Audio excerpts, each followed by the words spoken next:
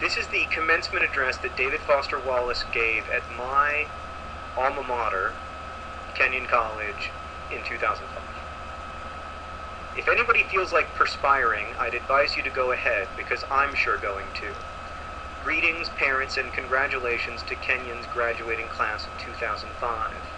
There are these two fish swimming along, and they happen to meet an older fish swimming the other way, who nods at them and says, "Morning, boys. How's the water?" And the two young fish swim on for a bit, and then eventually one of them looks over at the other and goes, "What the hell is water?" This is a standard requirement of U.S. commencement speeches, the deployment of a didactic little parable-ish story. This story turns out to be one of the better, less bullshitty conventions of the genre, but if you're worried that I plan to present myself here as the wise older fish explaining what water is to you younger fish, please don't be.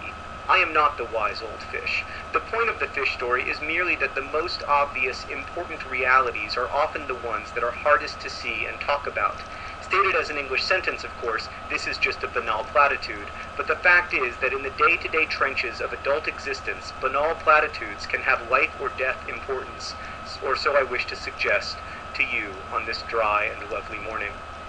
Of course, the main requirement of speeches like this is that I'm supposed to talk about your liberal arts education's meaning, to try to explain why the degree you are about to receive has actual human value instead of just a material payoff. So let's talk about the single most pervasive cliché in the commencement speech genre, which is that a liberal arts education is not so much about filling you up with knowledge as it is about, quote, teaching you how to think. If you're like me as a student, you've never liked hearing this, and you tend to feel a bit insulted by the claim that you needed anyone to teach you how to think, since the fact that you even got admitted to a college this good seems like proof that you already know how to think. But I'm going to posit to you that the liberal arts cliché turns out not to be insulting at all, because the really significant education in thinking that we're supposed to get in a place like this isn't really about the capacity to think, but rather about the choice of what to think about. If your total freedom of choice regarding what to think about seems too obvious to waste time discussing, I would ask you to think about fish and water, and to bracket for just a few minutes your skepticism about the value of the totally obvious. Here's another didactic little story. There are these two guys sitting together in a bar in the remote Alaskan wilderness. One of the guys is religious, the other is an atheist, and the two are arguing about the existence of God with that special intensity that comes after about the fourth beer. And the atheist says, "Look, it's not like I don't have actual reasons for not believing in God. It's not like I haven't ever experimented with the whole God and prayer thing. Just last month I got caught away from the camp in this terrible blizzard, and I was totally lost, and I couldn't see anything, and it was 50 below, and so I tried it.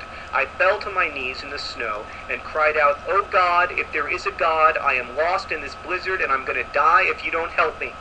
And now, in the bar, the religious guy looks at the atheist all puzzled.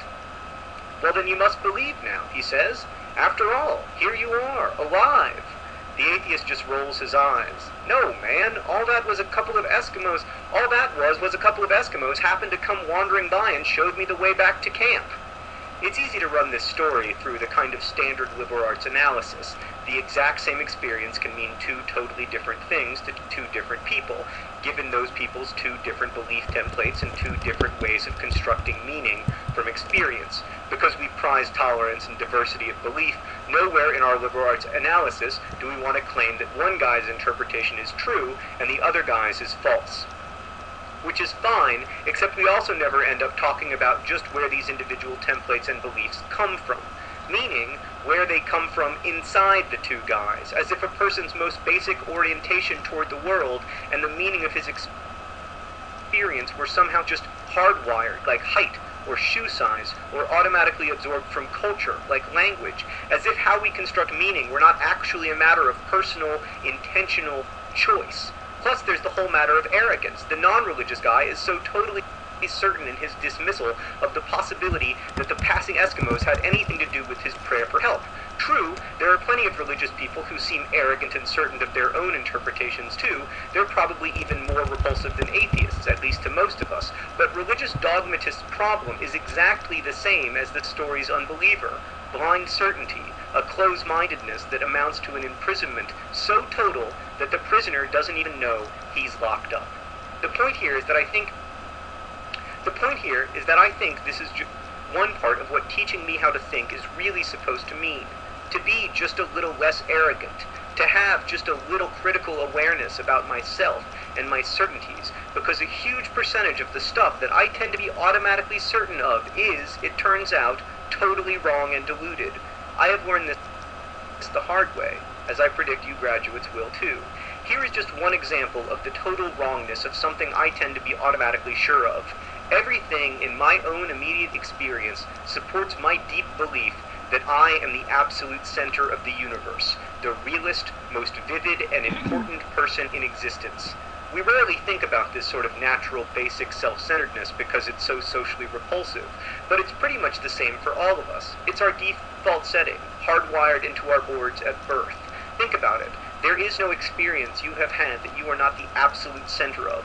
The world as you experience it is there in front of you or behind you, to the left or right of you, on your TV, on your monitor, and so on. Other people's thoughts and feelings have to be communicated to you somehow, but your own are so immediate, urgent, real. Please don't worry that I'm getting ready to lecture you about compassion or other directness or all the so-called virtues. That's my job, to interrupt the speech. Yeah, that's what I do. Sorry, David Foster Wallace, but I totally lecture people about that. This is not a matter of virtue, he says. It's a matter of my choosing to do the work of somehow altering or getting free of my natural, hardwired default setting, which is to be deeply and literally self-centered, and to see and interpret everything through the lens of self. People who can adjust their natural default settings this way are often described as being well-adjusted, which I suggest to you is not an accidental term. Given the triumphant academic setting here, an obvious question is how much of the work of adjusting our default setting involves actual knowledge or intellect. This question gets very tricky. Probably the most dangerous thing about an academic education, at least in my own case, is that it enables my tendency to over-intellectualize stuff, to get lost in abstract argument inside my head instead of simply paying attention to what is going on right in front of me, paying attention to what is going on inside me. As I'm sure you guys know by now, it is extremely difficult to stay alert and attentive instead of getting hypnotized by the constant monologue inside your own head, maybe happening right now. 20 years after my graduation, I have come generally to understand that the liberal arts cliché about teaching you how to think is actually shorthand for a much deeper, more serious idea. Learning how to think really means learning how to exercise some control over how and what you think.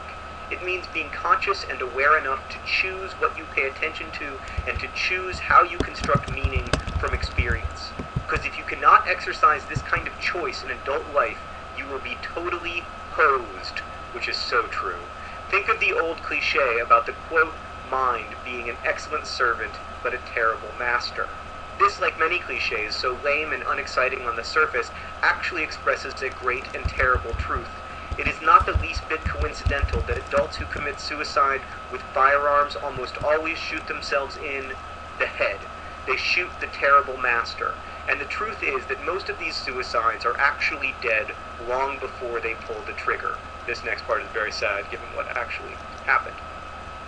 And I submit to you that that this is what the real no-bullshit value of your liberal arts education is supposed to be about.